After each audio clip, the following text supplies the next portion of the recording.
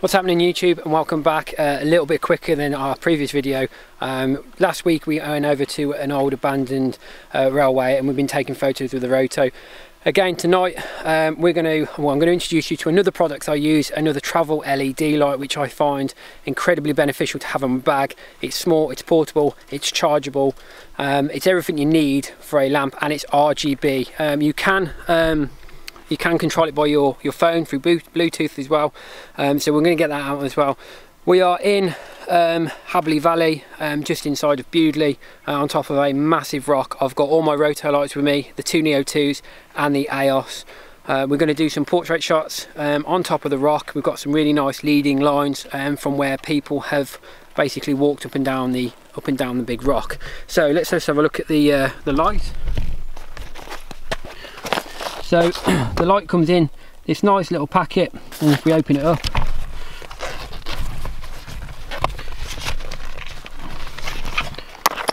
we get that, and that is the size of it. So get in focus. That is a little light that we've got.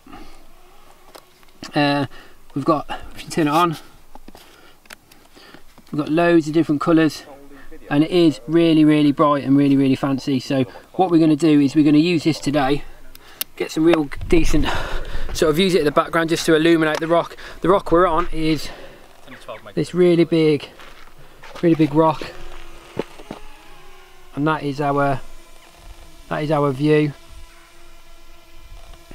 We have got the boys back again, so we've got Dan and Snakey and my brother over there. So Snakey's doing some drone shots for us, just to add some of for the B-roll and the introductory and going forward. So what we're going to do is I'm going to get the aperture light up. We're going to get the Roto light set up. Again, we're going to be utilising the camera stands, because if you look at the ground, it is incredibly bumpy, and the benefit of like I said last week, the benefit of these stands, it's going to allow me to move legs to a 45-30 degree angle just to get a good stable base. And then we're going to get the aperture again. I'll turn it on, we'll go through some settings so you can see the benefit of it as well. So let's just get set up. Leg up, leg down. I need to get that fucking background in. Keep thinking that I could have done something, but now I'm left with an empty heart. No waking up, For his look there, like no waking up beside you, Right. holding you till we forget it all.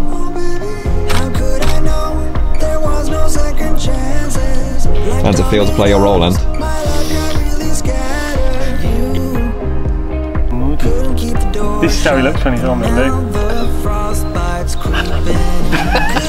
Stone cold since you left me here, so come home. Why won't you reappear? Things that I said came out totally wrong. Can't speak of the truth when it's tainted. I fell into a big black hole. It got me stone cold.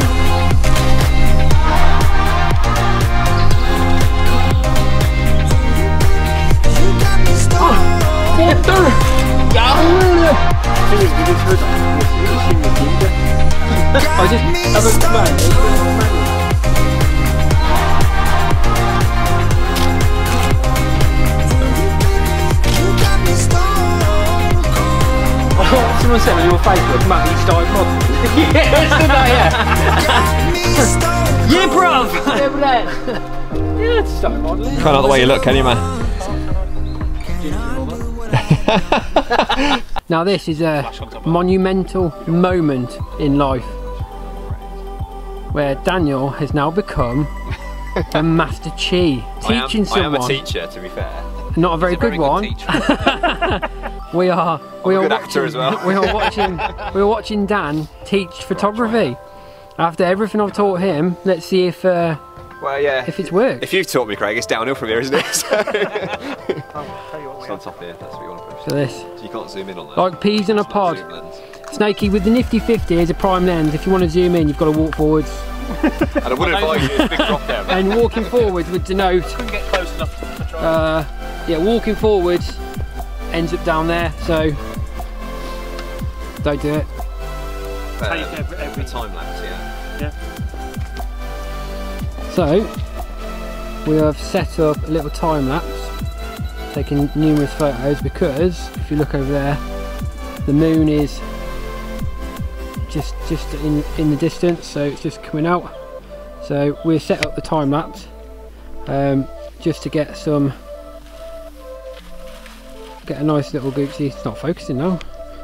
Your contrast of your skin, Dan, it might don't like it. It's just, yeah. Doesn't have one wearing grey either, does it? Oh, there you go. Look how you blend into the night sky. It feels on the white. It feels on the White Cliffs of Dover. We didn't see it all. I got that as well. Really good. You know.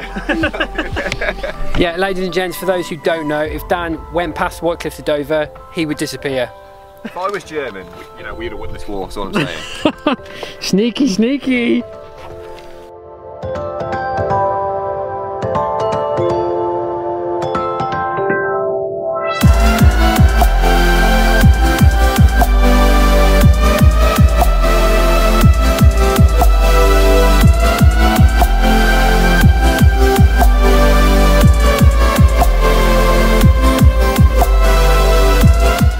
Right, so unfortunately we lost light a little bit too quickly, and we lost our tracks and the footing underground. It's a bit too higgery-piggery, so we've come back to the cars. As you can see, I've got the AOS shine on me, so again we're able with the LED AOS light to continue filming and take some photos. I have got the aperture light here. If I just flick it on a sec, there it is.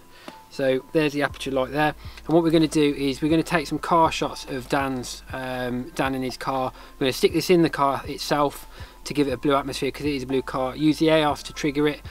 We're going to get some photos with that basically, and see how it looks. So we're going to turn around, get set up. We're going to be another 10-15 minutes, and we'll wrap everything up.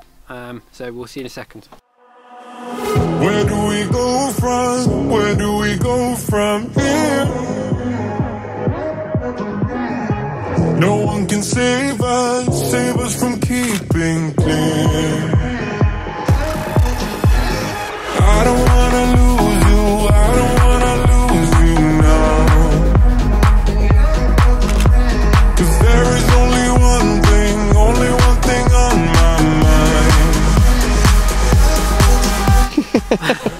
Right, as you can quite clearly see, guys, it is pitch black now, and that is it from myself, Dan and Snakey for this week. Next week we're going to find a new location and maybe try and change up to landscapes and use the AOS. We've got loads of AOS loads of photos using the AOS and the aperture light using Dan's car.